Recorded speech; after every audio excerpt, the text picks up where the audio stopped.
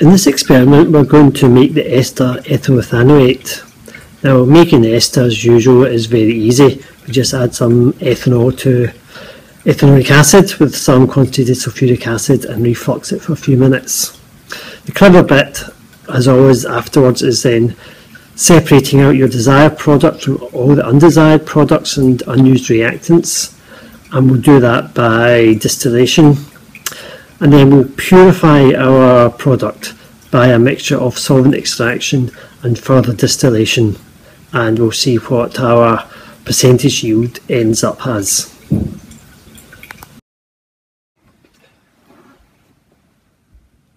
In the instructions it talks about using a 50 cubic centimetres round bottom flask, but we're going to be using 100 cubic centimetres. So we put it on the balance, zero it, and then we add approximately 20 mils of ethanol to the sample.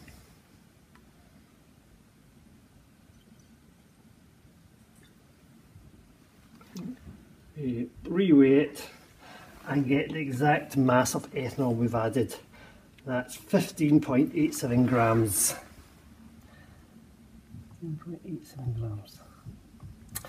Okay, now to this we're going to add our ethanoic acid and then the concentrated sulfuric acid as a catalyst. Put in a few anti-bumping granules, then put it on to reflux for about 10 minutes.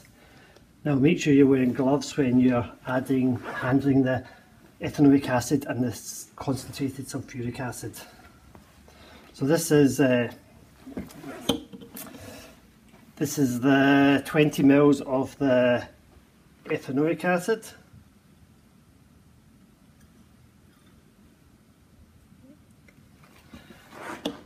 And this is 4 mils of the concentrated sulfuric acid, which will be the catalyst for the reaction. Okay. Then a few anti-bumping granules.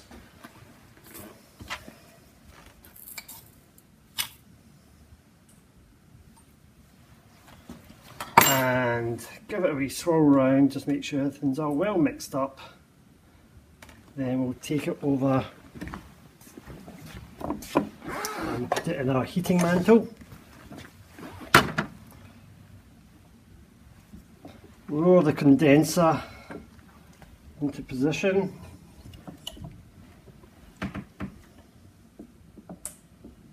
Okay. Turn the water on, cool down the condenser, and then we just bring it to a gentle simmer and we'll leave it simmering for 10 minutes. So while the sample is refluxing, we can work out the theoretical yield of ethyl ethanoate. We're assuming that ethanol is a limiting reactant and we get 100% yield, which of course we won't. So the number of moles of ethanol is the mass divided by the gram formula mass, which is 46. So we started off with 0.345 moles of ethanol. The reaction shows 1 mole of ethanol produces 1 mole of ethyl ethanoate. So the number of moles of our ester will be 0.345. So the mass of our product will be 0.345 times the gram formula mass of ethyl ethanoate, which is 88. So we should produce 30.36 grams. The sample's been refluxing now, simmering away quite nicely for about 10 minutes, and hopefully you can see the condenser in action. You can see some of the product dripping back down from the condenser into the reaction mixture. So what we're going to do now is turn off the heat, let it cool down, and then we're going to rearrange the apparatus to allow us to distill over our product. In the reaction mixture here, we've got our product, we've got the ethanoate plus water, but we've also got some unused reactants. There'll still be some ethanol and ethanoic acid in there. Of all those components, the ester has got the lowest boiling point, so we should be able to separate off our product from our desired product by distillation, and the first thing that comes off should be the ester. So we'll just let that cool down for a few minutes. I now want to distill off the ester, so I rearrange the refluxing apparatus to turn it into distillation apparatus, and I'm going to collect, it tells me to collect about 2/3 of the reaction mixture, so I'm going to collect the product of the distillation in a small conical flask which I have marked off 30 cubic centimetres, which is roughly 2/3.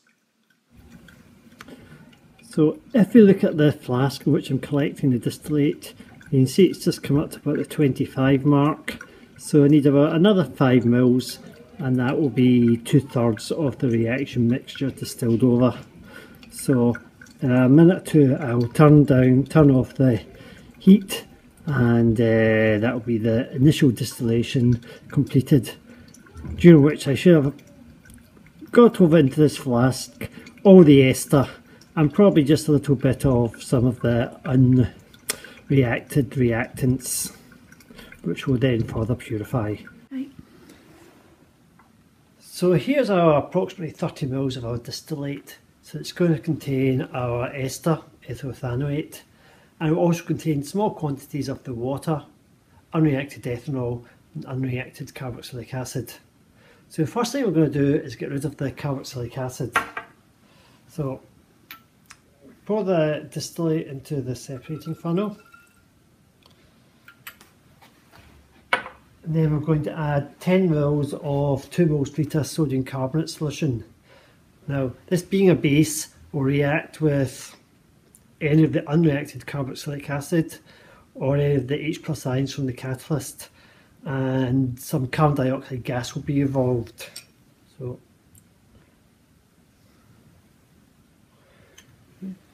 not too much fizzing, that's quite a good sign. So we'll stopper it and give it a bit of a shake,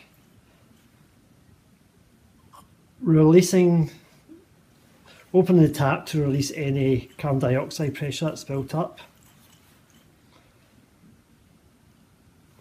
We'll do that 3 or 4 times.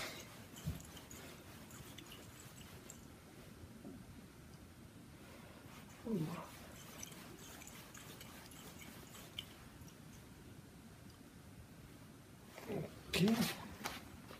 So any of the acid impurities will now be neutralised and will be in the aqueous layer. So we'll just leave this for a few minutes for the 2 layers to separate. Then we'll remove the aqueous layer, and that will get rid of our acid impurities. So we'll just leave it now for a few minutes. Right, I've left it for a few minutes, and the 2 layers are quite subtle, but if you look carefully you'll see the interface just about here. It'll be more obvious when you're doing it in reality than looking at the video. So our ethyl ethanoate is the upper layer. The lower layer is our aqueous, which has got our acidic impurities in it. So remove the stopper and we'll run off the aqueous layer and get rid of it. I do this quite slowly because it's quite hard to see this interface. Hopefully it'll be more obvious when it comes down to the thinner part.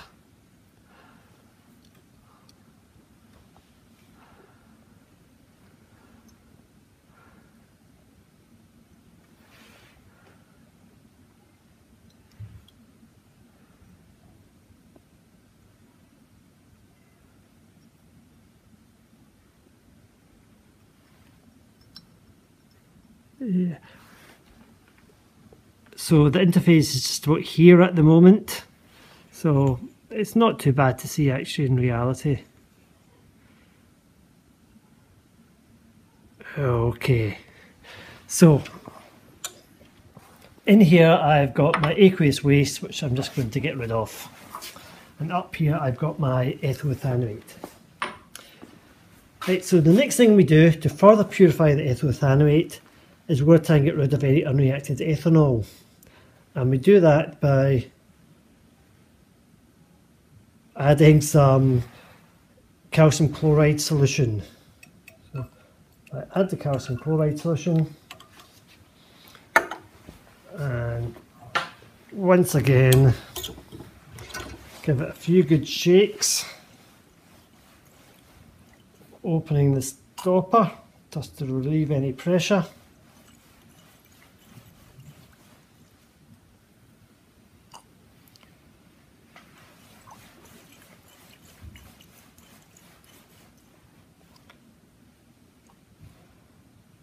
And again we'll clamp that, leave the layers to separate, and our ethanol should go into the aqueous calcium chloride solution layer.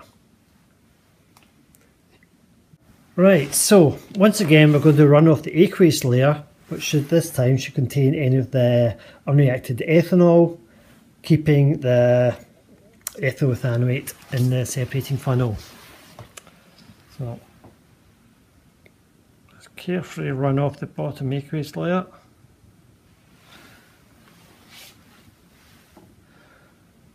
I'll slow it down when it gets okay. Let's move this a wee bit more. Okay, so this is again a waste aqueous solution, so we'll just chuck that. So here we've got ethyl ethanoate. We've got rid of any carboxylic acid. We've got rid of any ethanol. The last thing we're going to do is just get rid of any remaining water. And to do that, we're going to just run it all into a small conical flask.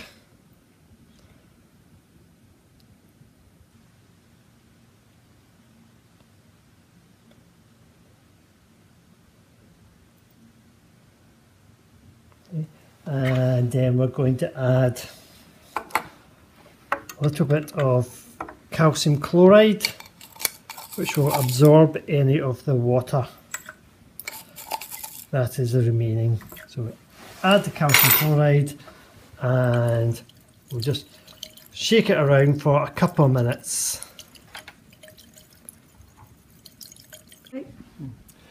Okay, for the final stage I'm going to just carefully decant the ester from the conical flask into a round bottom flask for a final distillation. So I just want to carefully pour it in, leaving the calcium chloride in the conical flask. And we'll get most of the ethyl ethanoate over. Obviously this is a place where you get a little bit of transfer losses.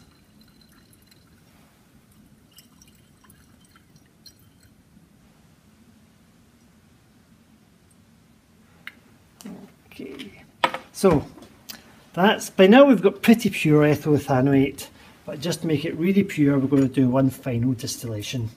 So add a few anti-bumping granules.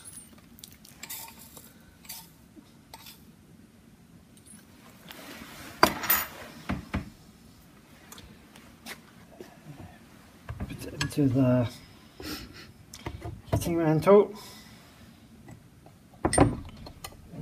Set it up for distillation.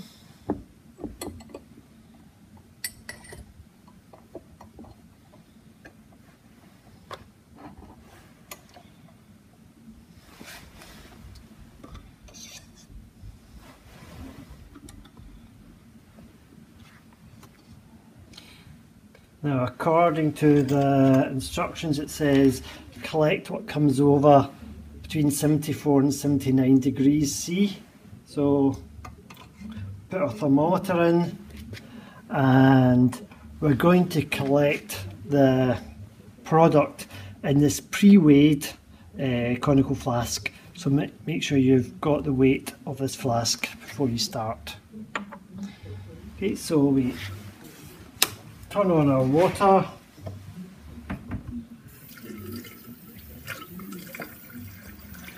And turn on our heater. Now, it does also say in the instructions that to reduce losses, this could be cooled in an ice bath while you do the distillation. We're not actually going to bother doing that, but just be aware that there might be some further losses by the evaporation of our product over here. Okay, so we'll leave that to heat up.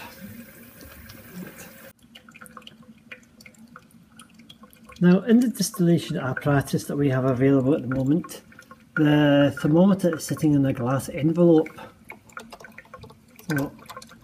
which means that the temperature of the thermometer lags behind the temperature in the reaction vessel. So I suggest you collect anything that comes over at a temperature less than 75 degrees, which in this case is essentially almost all of the sample, just a little bit left over. So collect anything that comes over at a temperature less than 75 degrees, and hopefully that should be a very pure sample of ethyl ethanoate. So finally we reweigh the conical flask along with the product, which is 57.78 grams. So add that in here, so 57.78 grams, and we can now work out our percentage yield. So the mass of ethyl ethanoate that I made was 20.47 grams. My theoretical yield was 30.36, so the percentage yield is 20.47 divided by 30.36 times 100, which comes to 67.4%, which isn't too bad. Okay, so finally the discussion over the page. Give reasons why the yield was less than 100%. Well, some of that was due to the fact that the condensation reaction for making the ester is in equilibrium, so you would not expect it to go to 100% completion. And then of course there's transfer losses that should inevitably incurred throughout the process. And then I asked you to explain why reflux apparatus was used for the initial reaction. Well, because we're using heat to speed up the reaction, the ester we make, ethyl ethanoate, which is quite volatile, would all have been lost if we had an open beaker. If we had a closed beaker, we could have an explosion, so we use a condenser to recondense the volatile ester back into the reaction mixture.